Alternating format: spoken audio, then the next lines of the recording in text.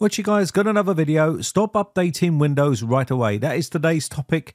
WindowsLatest.com has released loads of different articles about problems with Windows updates, and yet people still update Windows 11 as soon as they are released, and then they wonder why there is issues with their system. Now, Microsoft released mandatory updates for their operating systems on a regular basis. This one right here has now been pushed through, which is the adverts on the Windows 11 start menu. Has now been rolled out, and of course there's been major problems with these updates on a regular basis, and yet people still want to update their operating system immediately as soon as Microsoft released a Windows update. They're in there clicking on the update button and installing stuff, and then they wonder why things break, like their audio, or suddenly getting blue screen of death, or maybe you're having other issues. There is tons of different hardware out there that Microsoft just do not test against, and it can cause major problems for a lot of people.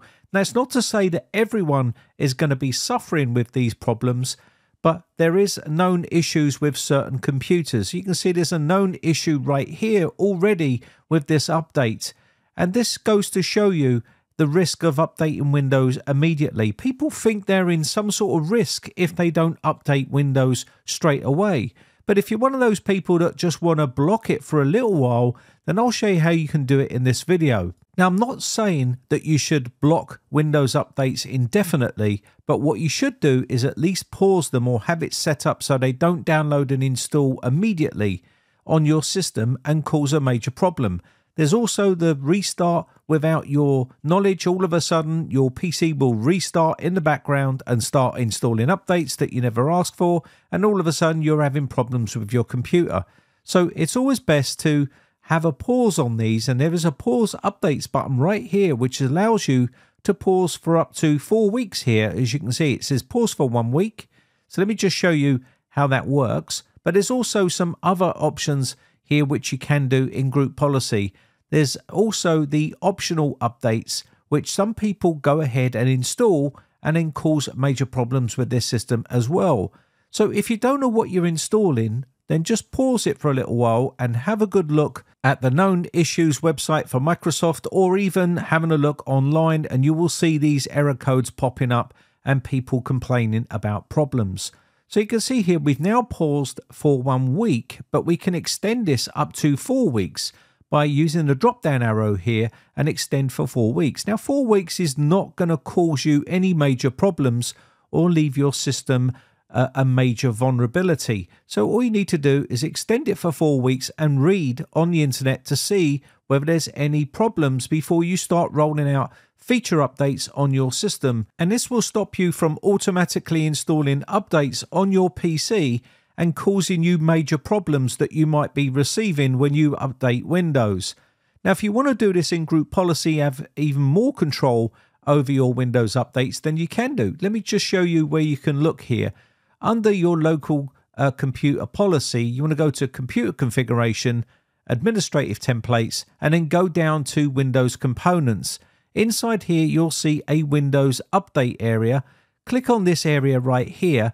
Let me just expand this a little bit so I can see what we're looking at right here. But this will give you full control of Windows updates to when you want to update them and when you want to install them on your computer. If you're sick and tired of having bugs and issues with your computer, then take this sort of policy, and it makes it a lot easier for you to manage your Windows updates. Under the select the when preview builds and feature updates are received, you can change these settings right here and have it up to 365 days.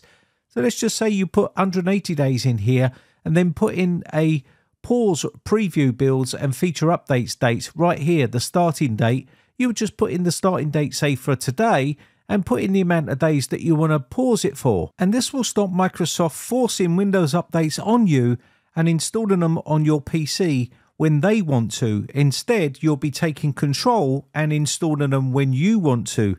And this means that you can do a bit of research to make sure that these updates are working properly and they haven't got a load of bugs that are going to cause you downtime by having issues with Windows updates. And let me tell you, there is a lot of problems with a lot of these Windows updates when Microsoft released them, because a lot of these are feature updates where they're installing loads of rubbish on your system that you don't need. Now, we're not talking about security updates here, but you can control those as well if you wanted to. So the way you do it is take full control of all of your updates by using this method, and you will have very little downtime and also have very few problems with your PC, because obviously if you're just installing every single update from Microsoft, you're just going to end up with loads of problems. And this is when people keep asking, why is this happening to my computer? It's because you probably just installed the latest update from Microsoft. Now, you can control and configure the Windows automatic updates here also in group policy. You can set this to auto download and notify to install and notify to restart, or you can have it to notify to download and auto install. You can set this to whatever you like, and you can see here you can set it up as a scheduled time to when you want to install these updates, and even schedule a day, and this will help you manage your Windows updates in a much more easier and safer way. So you can do it every month or every week or whatever it is you want to set yours up as.